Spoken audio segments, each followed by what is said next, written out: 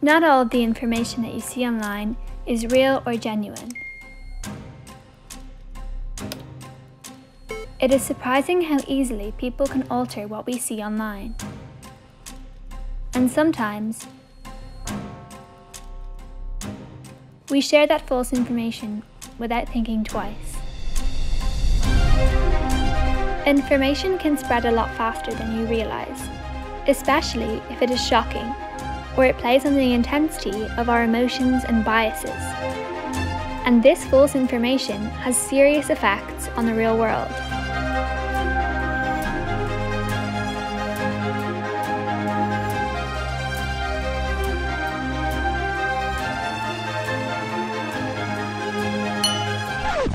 But it doesn't have to be this way. You have the ability to change the outcome.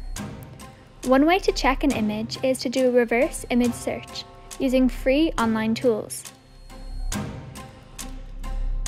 Another way to check if information is true is to actively step out of your filter bubble through lateral reading and verifying the source.